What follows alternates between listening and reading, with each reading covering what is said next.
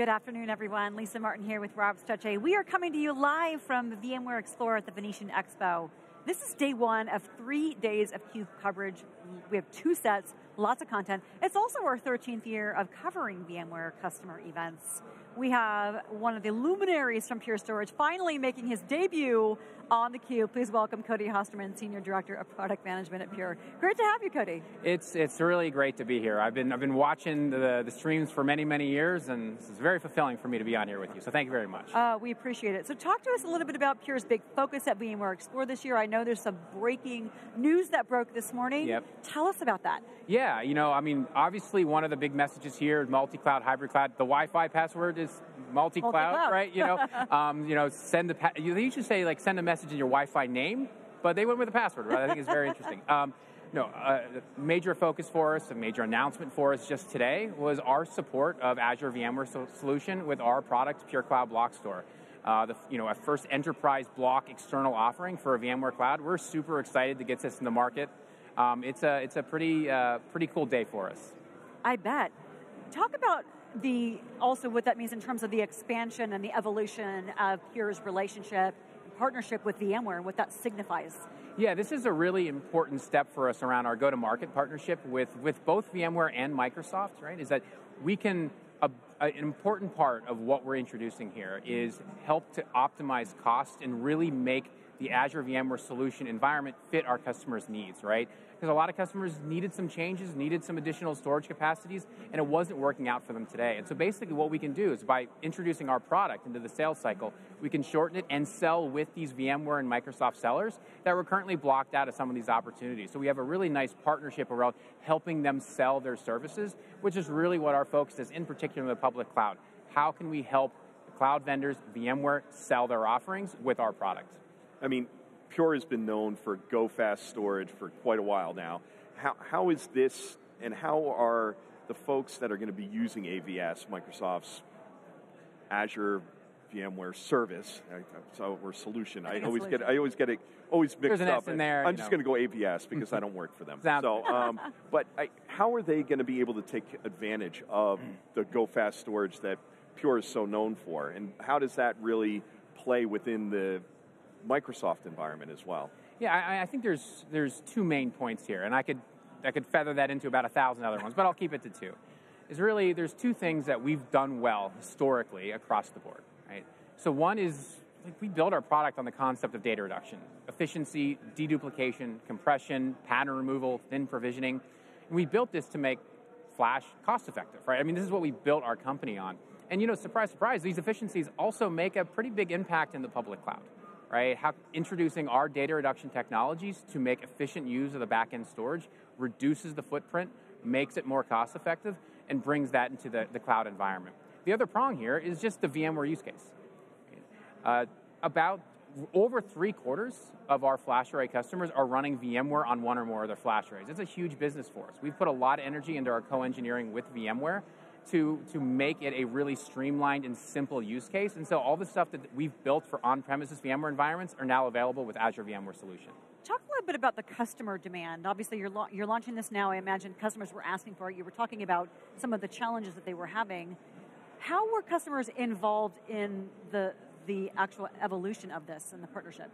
Yeah, so there's a couple pieces here. Like, certainly what started our interest in this, and the Microsoft's interest as well, is that they've been getting customer demands. Like, hey, we use Pure on-prem, we want to take advantage of it in the public cloud. We like this feature, we like this use case, whatever the case may be. There was building demand around that across the board.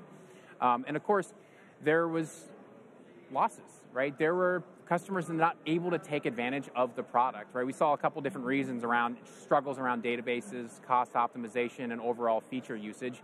And when we dug down into it, it was storage-related problems. And so we can open up that to those customers that were looking at AVS but couldn't for some other reason. And of course, in the process of bringing it to market, we had customers in what Microsoft calls private preview, validating use cases. We had about 15 or 20 things we really specifically wanted customers to give us feedback on. Is this right? Is this truly solving your problem? So we didn't want to launch something that was just a checkbox. We wanted to truly solve customer problems around their adoption with AVS. And so it's been a great partnership with our customers, with Microsoft as well.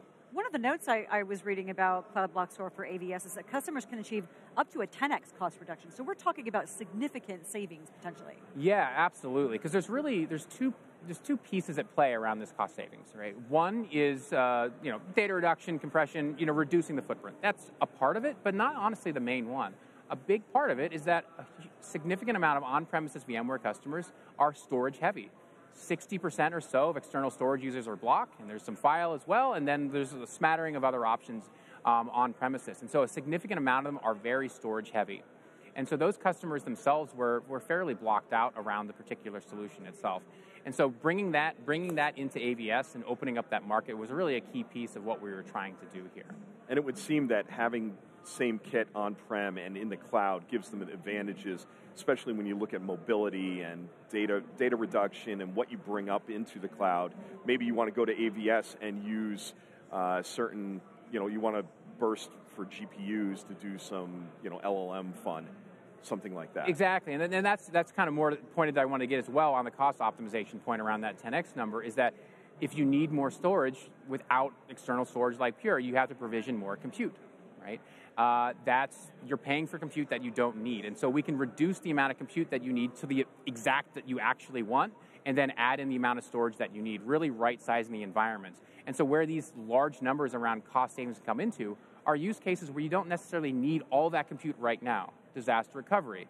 You could provision zero compute and just use our product to store the data and then bring up the environment as needed. Analytics, dev test, places where it's very elastic, we can reduce what you need of compute to a very minimal amount, introducing significant cost savings in those particular use cases across the board.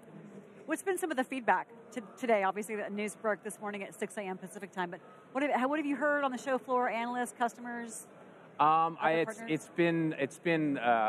There's been a lot of different pieces of feedback. I think one of my favorite quotes is that it was from a customer.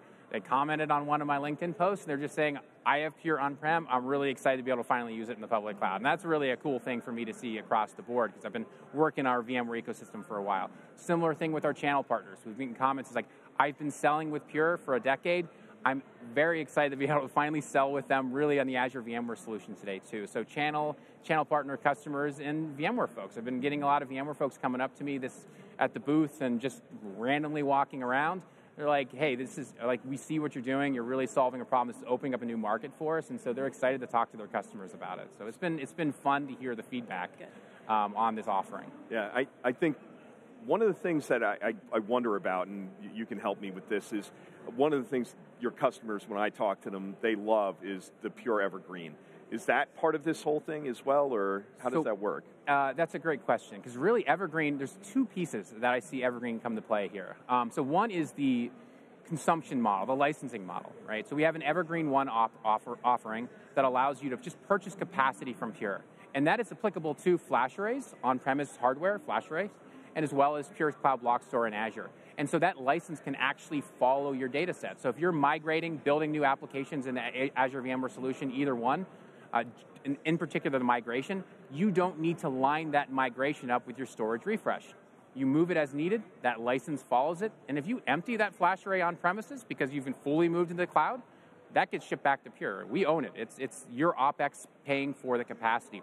And so the licensing model makes it really flexible to make this migration happen at your pace, at the amount that you want to actually move it to. That's one piece, kind of the economic model of it. The other side is the technical model, the technology that we introduce. Part of the Evergreen story is that your product is evergreen, right? It gets better and better and better over time. We continue to invest in improving the product. Very recently, we moved from Ultra SSD, which is a form of block storage within Azure, into Premium SSD v2. And we moved our controllers from a D-series to E-series compute, improving our performance by 30% and dropping the cost of running our product by a third. Significant improvement that just came with a random Purity upgrade. It was literally our code. It was I think it was Purity 645, if I recall, right? It's just a very innocuous number. We're releasing monthly on our Purity offering. And so the Evergreen promise is not just about the mobility of licensing, but also just really just you're subscribing to innovation to the platform. And that's a big part of our software-only model when it comes to CBS. So the solution that was announced this morning, when is that going to be generally available for the regions? So it is in public preview right now. So any customer can go on and try it out. GA usually happens. Microsoft processes usually about 90 days or so around it, and that can vary based on customer feedback. So if we have some significant feedback we want to go and address and make some changes, that can delay it a little bit longer, but generally it's around 90 days, so we expect GA towards the end of the year. Nice. And is this kind of an expansion in the Microsoft partnership? I mean, or is this the first step in a partnership that is continuing to grow? Oh, this is, it's certainly a major stop, but it's certainly not our first one, but it's definitely a big one for us. We've been offering Cloud Block Store in Azure, and there's many other parts of Pure's business, of course, that interact with Azure, right? Our Portworx team, we've spoken to Venkat in the past, and FlashBlade as well, some EDA use cases. But at least from the software side and the Cloud Block Store side, this is certainly a step, but not the first one. We've been seeing a tremendous amount of growth in what we call the cloud storage optimization offering, where customers are looking to invest in Azure in different ways, AWS as well. I want to spend my money on more strategic initiatives, AI pipelining and PaaS services around that, but I'm not getting more money in my IT budget to spend. And so what do? You have to find somewhere in your budget to save money and reallocate that cost. And so we've been seeing customers look at their bill. It's like, well, the two biggest places are compute and storage, right? Not functionally different than you see on premises, right, when it comes to the biggest cost centers. And so they're like, all right, we right-size our compute, and what can we do around right-sizing storage? Well, there's not a lot you can do. You can drop tiers, you can sacrifice features. There's not much else. And so they did that, but didn't really save the money they needed to invest in these other places. And so that's where we got brought in.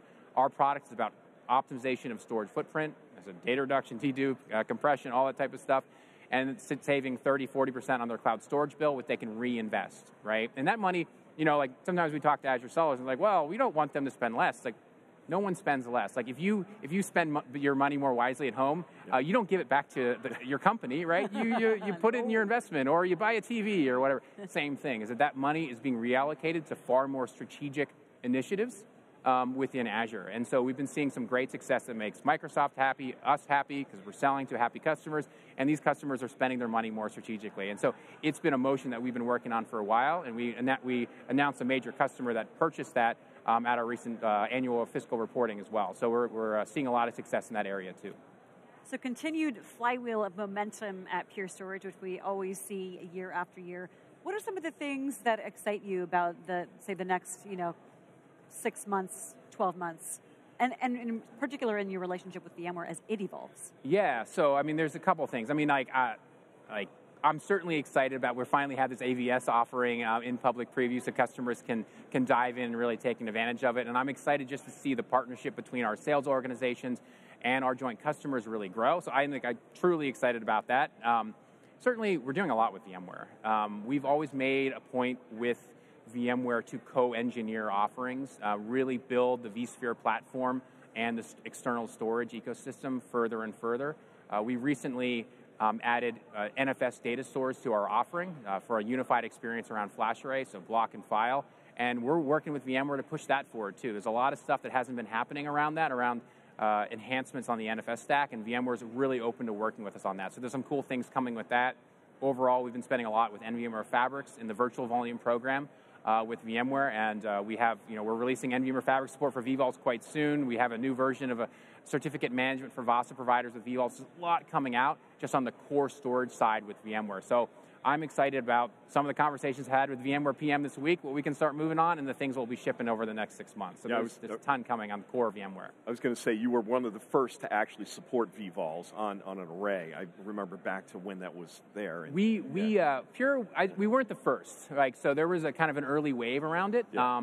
And then I call us the second wave, right? Where when we came in and we re-looked at the architecture, how can truly simplify it? I call us one of the leaders of that second wave of eVol vendors that really simplified the platform and really brought it into the kind of the core thinking and strategy around our customers around storage. So I think we've been very vocal about it, and frankly, that's a fairly common thought that we were the first ones, because frankly, my personal view, we're the first ones to do it right.